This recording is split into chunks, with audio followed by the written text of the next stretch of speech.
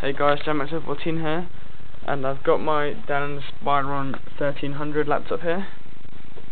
It's quite old, but I haven't really been using it much lately because I've got my PC in my bedroom, but I'm having a problem with it at the moment, and that's the reason I'm making this video, to see if any of you guys can help me with this problem. So, it's just loading. I've tried to fix it, and I'll try that technique again later on, but I think you've had this problem yourself, or with another PC or a computer, so I'm making it so you can help me. It's just, sorry about the background noise there. It should be starting when we've got the green lights on.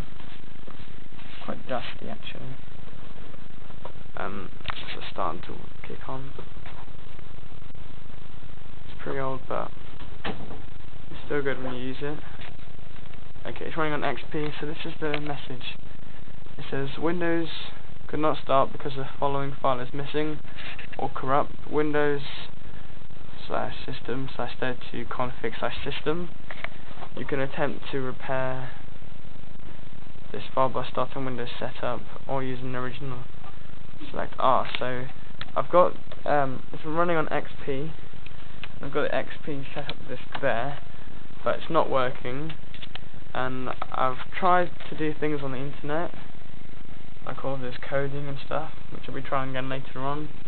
But I would really like if you could help me out. So if you've had a problem with that before with your PC, or if you could just help me with it, it would be great. So you should comment down below, also rate in the corner, and subscribe, and over there somewhere I will put the all of the thing on the screen, so you don't have to worry about it.